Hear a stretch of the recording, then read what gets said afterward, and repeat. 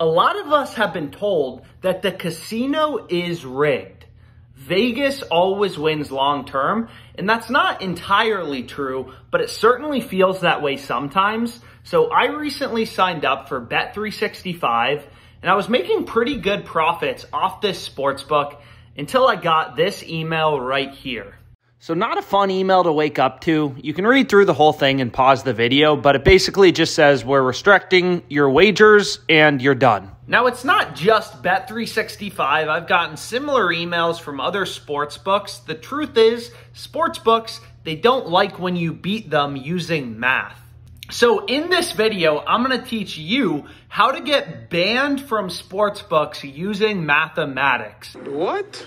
And I know that doesn't sound particularly good, but the truth is regardless of how you're winning on a sports book, even if you can just watch a game and know what's going to happen and win your bets that way, the truth of the matter is sports books don't like winners. So if you're consistently winning, if you're a profitable sports bettor, some books, they're going to cut you off. They're going to restrict your wagers, but it's not all bad because you have to remember you're going to make money along the way. So at this point, I am heavily limited on a sports book called DraftKings, which is a very big sports book in the United States, but not before I made over $200,000 on this sports book. So now they've decided to limit me, but I was still able to take advantage of a lot of profitable bets on this sports book. So let's get into this strategy, and it's going to require a little bit of mathematics, but this is how you make money sports betting. So I know I said earlier, Vegas is rigged. The casinos always win, and that is true for 99% of people, right? It is completely true. But for the 1% who understand the mathematics behind sports betting, it is absolutely possible to consistently make money and grow your bankroll. So let's get into this strategy.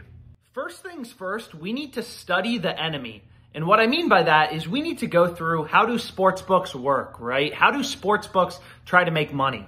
The point of this video is we're going through a mathematical betting strategy that's going to give you a leg up on the books and help you make money long term. So we have to start out by understanding the sports books. And the way that every single sports book or bookmaker makes money is by charging a hidden tax. A hidden tax, which is called the vig or the vigorish. So I'm going to go through an example on DraftKings Sportsbook right here. You can see in the Braves-Twins game, the over 8.5 runs is priced at -110, and so is the under 8.5 runs. And it may be a little confusing right now, but I'm going to explain it in like 20 seconds. This is exactly how sportsbooks make a ton of money. This is exactly why DraftKings is a billion-dollar company, is by charging -110, -110 odds. So I know this may be a little boring, but I promise you, understanding how this secret tax on sportsbooks works, the vig or the vigorish, will help you make a lot of money sports betting. So look at this Twins-Braves game. Both the over 8.5 runs right here and the under are at -110 odds. So these are equal and opposite outcomes, right? So let's imagine there are two customers on DraftKings. One customer bets the over 8.5 runs at -110 odds, and they put $110 on it. And then imagine another customer bets the under, and he also bets $110. And what we're going to do is I'm going to show you that the bookmaker in both scenarios will make a profit of $10. So let's imagine there's over 8.5 runs in the game. That first customer bet $110 at -110 odds. So he's going to profit $100, he or she. On the other hand, the customer who bet the under for $110 is going to lose $110. So you're going to see the sportsbook makes $10 total. It pays out $100 to the customer who had the over, and it gains $110 in profit from the customer who took the under.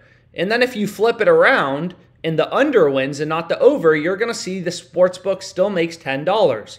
So basically, the sportsbook makes money no matter what if an equal amount of money comes in on both the over and the under. That is how the vig or the vigorish works. So you may be thinking like, okay, DraftKings Sportsbook makes money by charging a spread. We do not care. Right? But that doesn't explain how do you make money off DraftKings Sportsbook, and that's what we're going to be going through next. And really the key you need to understand for why you can make money sports betting relatively easily, the reason it's so accessible, is every single sportsbook, FanDuel, DraftKings, they all want to be unique. So every sportsbook sets lines independently. They all have different odds from one another. So just because the over and the 8.5 on DraftKings were at minus 110 odds, that's not the same odds on other sportsbooks.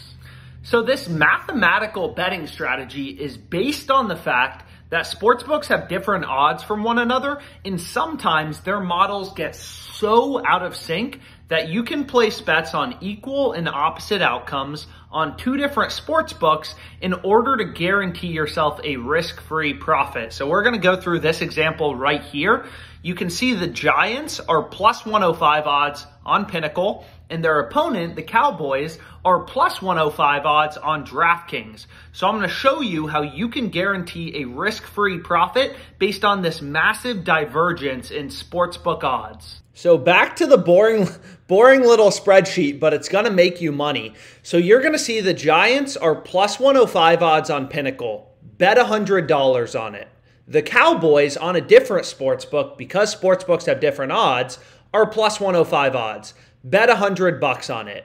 So these are equal and opposite outcomes, right? Either the Giants win the game or the Cowboys win the game, and we're putting $100 on both bets. So now let's go through our profit and loss. So if the Giants win, we bet $100 at plus 105 odds on Pinnacle. So we're going to be up $105 on Pinnacle, right? Now, on the other hand, on DraftKings, if the Giants win this game, you're down $100. You bet $100 on DraftKings. So your profit is $5.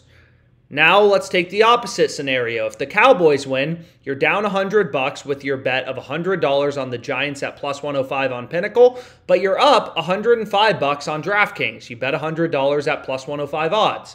So in both scenarios, you guaranteed yourself a risk-free profit of $5. You don't care about the outcome. You don't care if the Giants win by 20 or the Cowboys win by 1. In any case, you make a risk-free $5, and that is the power of understanding mathematics in sports betting.